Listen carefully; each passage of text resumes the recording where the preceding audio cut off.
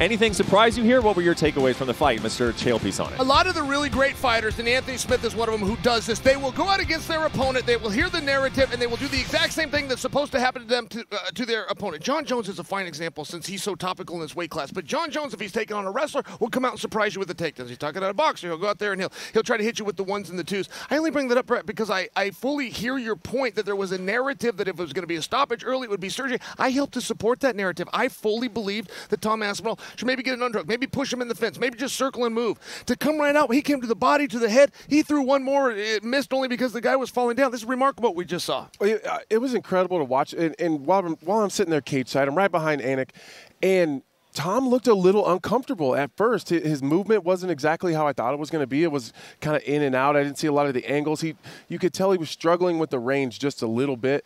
But the length of that right hand, it seemed like he threw it from so far away. And especially given that Pavlovich had a significant reach advantage, that was a little bit surprising to me. I thought he looked incredible, though. Chael, I want to ask you a question. Actually, I want all three of you to get your input on this. What is Tom Aspinall's ceiling as far as a superstar? Because now we know the ceiling, right? We know the ceiling as a fighter. This man is arguably the greatest heavyweight on the planet Earth right now. You can have Jon Jones, that debate.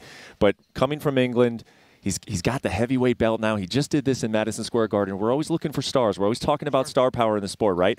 How big of a superstar can Tom Aspinall be? This is the perennial division. Tom happens to have one big leg up, which is he has one of the hugest stars in the sport, and Michael Bisping being a carnival worker in his corner. But, I mean, that's very real. Those kinds of things help. I watched Tom Aspinall, who I met tonight for the very first time. I watched him sell out the O2 Arena. I watched him sell out the O2 Arena a second time with Patty the Batty on the card. They did not make Patty the main event. I mean, if you want to speak how big this guy is. Now, I watched him sell out Madison Square Garden in a different country, and he did it on 2.5 weeks' notice. Not for nothing, this guy is a star. Guys, there is a game that now has to be played. He did not get rich tonight. That's not how the sport works. Yeah. When you defend the championship, that is where you can get to actually be rich. I know talking about money is gross, but guys, it's the truth. He needs to not stand for any of this. He needs to come up here and yell to anybody that will listen. I'm not waiting for these two old men who, between the two of them, will have fought one time in 7 years. Completely agree. Talking about Stipe and Jon Jones. Yeah. He needs the man to get right in there. He flew out to Paris and tried to do Ciryl Gane a huge favor. Ciryl Gane didn't take the bait for whatever reason. Now he's sitting at home watching these championship matches. I don't know that he owes Ciryl the favor, but what I'm talking about is he needs to cut a promo and he needs to get back in there. What he's done so far is great to set the table. What he does moving forward is how he becomes a star. Well, with respect to Hall of Famer Uriah Faber, if he grows up in Boston, Massachusetts with the Red Sox, Celtics, and Patriots as opposed to Sacramento, he's not as big of a star. With respect, the United Kingdom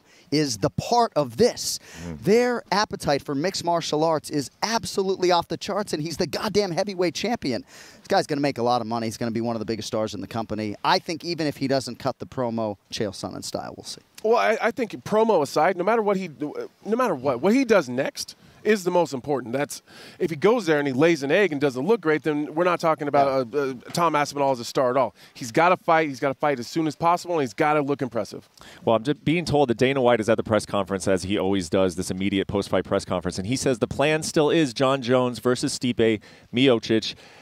I'm with you, Chael. I think that there's only way to upset that plan, and that is to cut a promo so well that it forces their hand. And I think Tom had an opportunity there to say, Jon Jones, I'm standing in your octagon wearing your belt. What are you going to do about it? I really think he could have done that, but he's very, very authentic. He is a nice guy.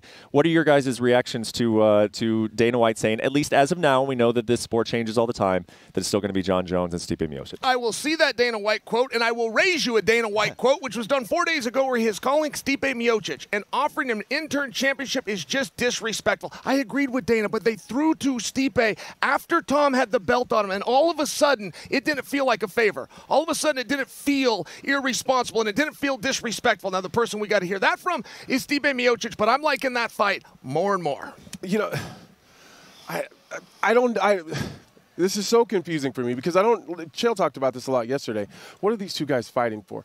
But I also don't want to miss an opportunity to have a Jon Jones versus Stipe fight. We talked about Anderson Silva versus GSP. We talked about Anderson Silva versus Jon Jones, and we just dragged those out and we never end up getting them. I think right now this is the perfect opportunity for the one time, can we just get what we really want when maybe it doesn't matter anymore?